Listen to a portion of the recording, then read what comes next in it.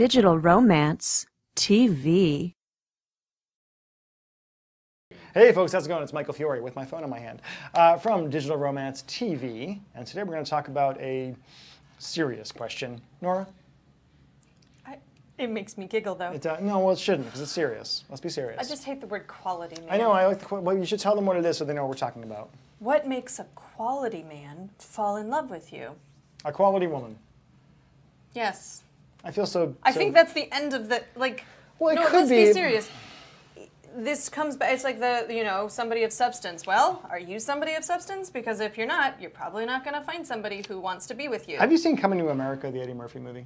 Probably, when it came out. It's a great movie. It's back from the 80s. Ago. It's when Eddie Murphy was like super duper famous. I was a wee child. And Eddie Murphy plays the prince of this incredibly wealthy African nation. Yes. And he's supposed to get married. And the woman that he is presented with is gorgeous and perfect. And she's been raised since she was a baby to be like, his ultimate woman and to be completely subservient and everything else. And then the movie is that he goes to Queens in New York City and he ends up meeting this other woman and falls in love with her and blah, blah, blah, blah, blah, blah, blah, blah, blah.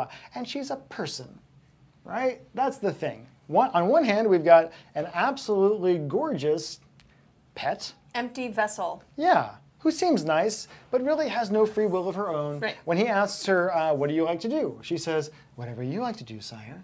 Right. What are you interested in? Whatever you're interested in, sire. Right. And that's not interesting to anybody. I mean, there are some men who want that kind of thing. They're called misogynists. I'm not a fan of them. Right. I don't consider misogynists to be quality men. No, I don't either. There you go. So this brings you back to have interests of your own. Yep. Be able to have conversations. Yep. That are meaningful to both people. Self-esteem. Have self-esteem. Yep. Show concern and compassion for other people. I mean, these are... And have a rockin' body. Sure. That never hurts. At least... I think confidence will overcome a lot of small flaws in both physical and, I mean, as long as you are comfortable with your body and you like who you are, a lot of people read that as a quality person. Well, it's like most men aren't that concerned with a woman being like a size 6 or whatever it is, size 0, whatever it is these days, as much as a woman being a good version of her. Sure. Right? Right. Like with her frame and her whatever else, Right. Does she work out sometimes? Does she eat healthy-ish? Sure.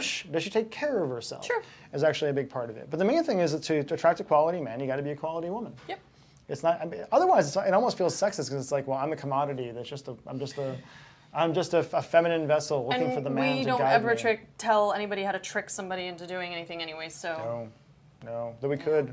Oh, yeah. So that's it. That's the long and the short of this particular one.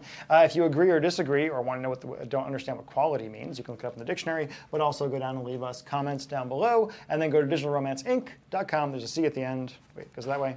And there's podcasts and all sorts of things in our newsletter there. Bye. Did you know there's a 3-step formula to make a guy fall desperately in love with you? Go to digitalromance.tv/CHH to learn a simple method any woman can use to capture a man's heart and make him love you forever. Again, that link is digitalromance.tv/CHH.